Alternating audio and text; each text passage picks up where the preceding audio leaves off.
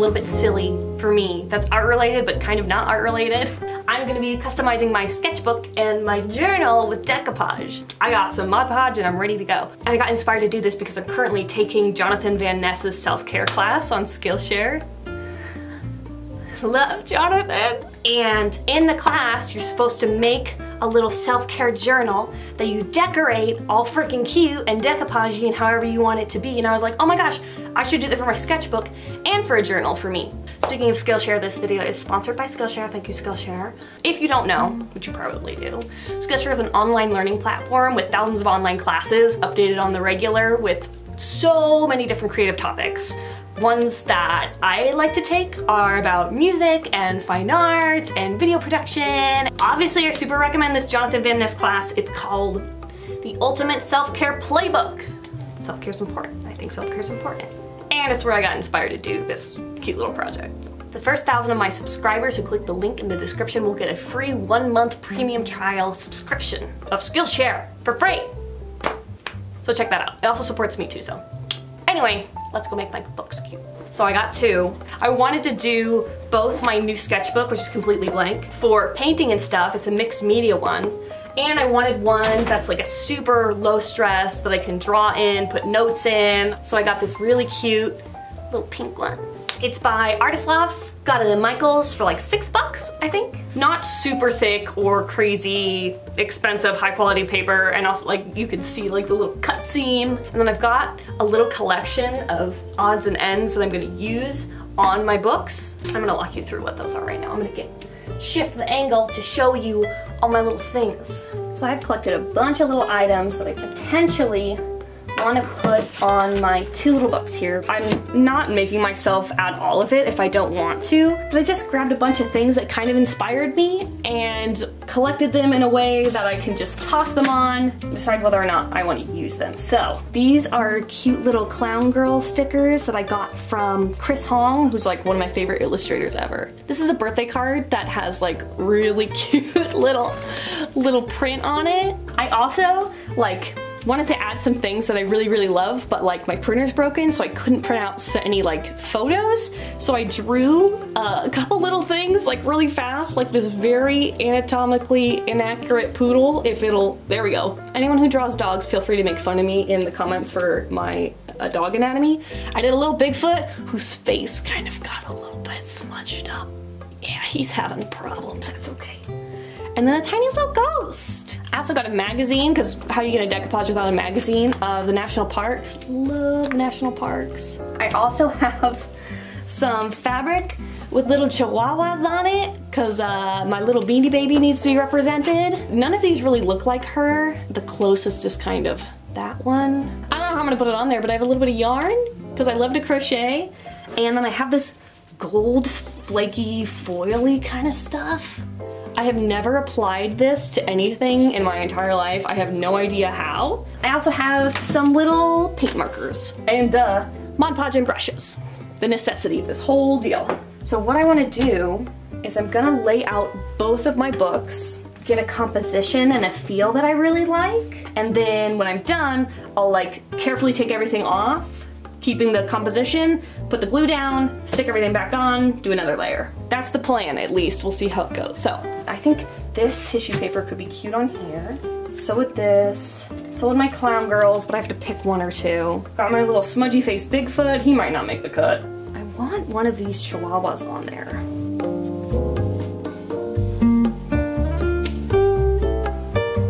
Cute! I think I'm gonna cut out these 2 here.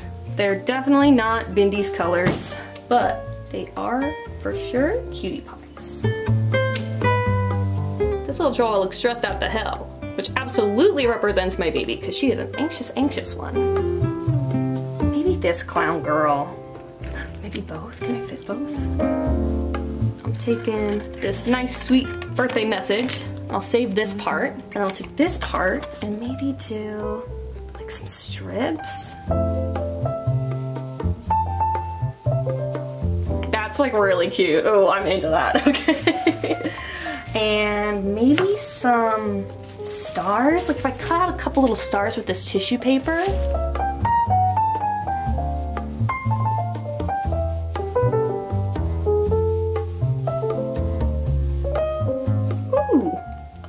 cute overlapping my drawings a little bit. I want to add like a yarn thing on here somewhere because I love, love, love, love yarn. I kind of like that. I'm gonna set it to the side, see how I feel about it, and come back. And meanwhile, I'm gonna focus on this one. So on this guy, I wanna add maybe some stickers, maybe some of these postcards. And this is where I wanna take out this National Parks magazine and kind of flip through and see if I like it. I think I want to choose one photo to kind of fill this first and then layer things on top. That's pretty too. I was thinking something more blue though. Oh, I love this water. Little kayak, that might be pretty to add. I love kayaking. Or is that a canoe? It's a canoe, isn't it, huh? Don't mind me, I don't know nothing about no water vehicles. I can use this cute canoe photo or this torso of this definitely dead 1800s man. That would be really good too, huh? I think I'm gonna tear out this Yosemite page and kind of glue it as my like main backdrop.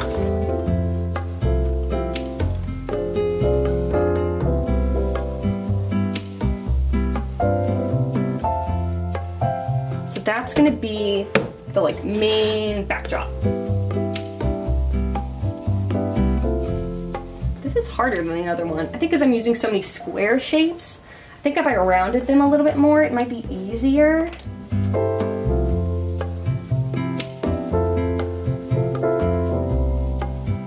Okay, well, I'll take some of these elements and I'm going to shrink them down a little bit so maybe they're easier to add in, like this little canoe, sorry.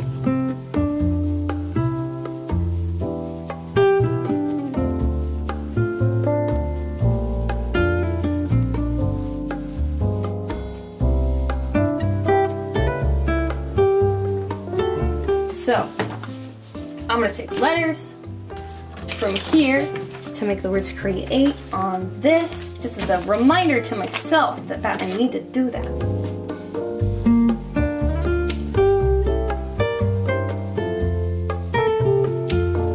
This is where this one's gonna be. What I'm gonna do now for both of mine, I'm going to carefully remove this. I'm gonna lay down a layer of glue on my little Mod Podge, and then I'm gonna stick everything on. In the meantime, I'm gonna charge my battery because it's gonna die. It's time for me to get some glue on my sketchbooks.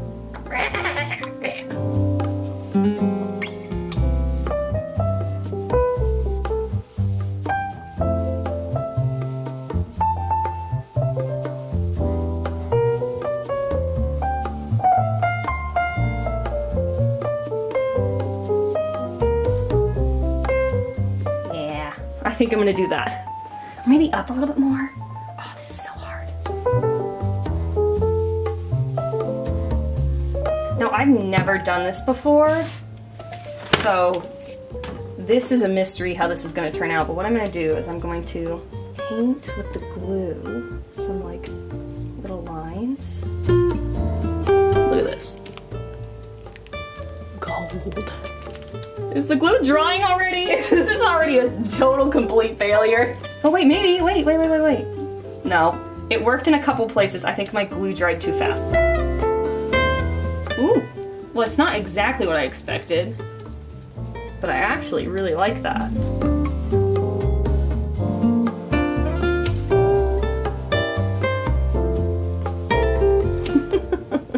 I'm gonna try a little more glue.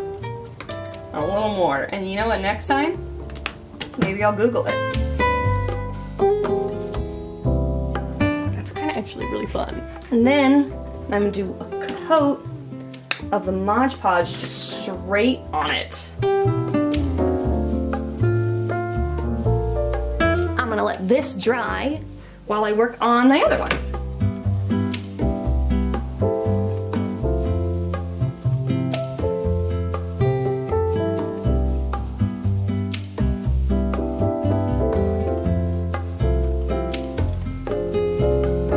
I've resorted to my fingers now. That's how this is going.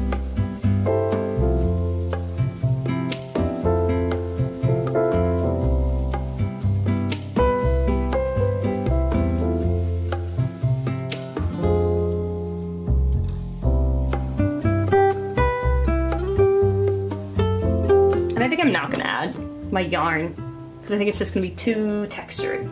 So I'm gonna set that over here to dry and come back to look at this. And I've got some gold flakes stuck in here, which kind of looks cool. I have my little gold things. I'm gonna let this dry and come back. Before I do my last little layer of Mod Podge, I wanna add some like a little bit of color or lines or something with these paint pens. I've never tried these before, but I thought these two colors would look really cute here. Maybe even some of this purple. Okay, I gotta think about this. What do I wanna do?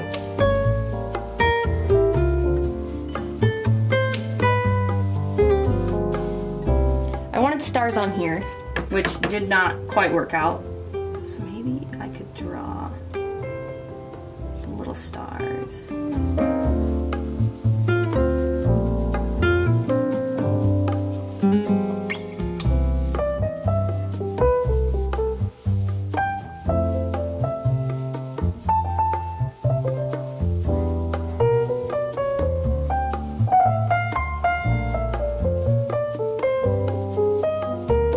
So they did end up a little messy, and I honestly kind of like the messy roughness of it because I want these to be a place for me to like be messy and to like get super creative and not have to worry about perfection. I don't want these to be perfection. So this one, I went for nature theme, right? And I did like an underwater part here. This is like the surface of the water with a little kayaker. We've got the mountains of Yosemite here and then some clouds in the top.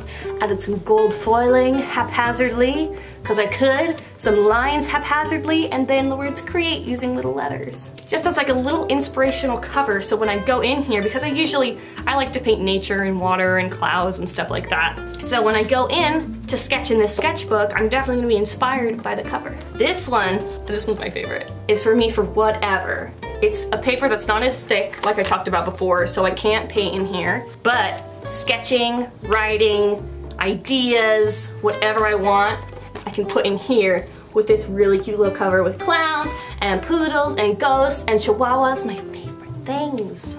So thank you, Jonathon Van Ness, for inspiring me to make these. Also, please do not use me as your point of reference for decoupaging. Maybe listen to somebody who's more experienced in Mod Podge than me, because I don't know anything about it and I just kind of went for it. I am not experienced in these things at all, and this is what I created. So if you don't have any experience in decoupage or any kind of like custom covers for books or sketchbooks or anything like that, I don't either.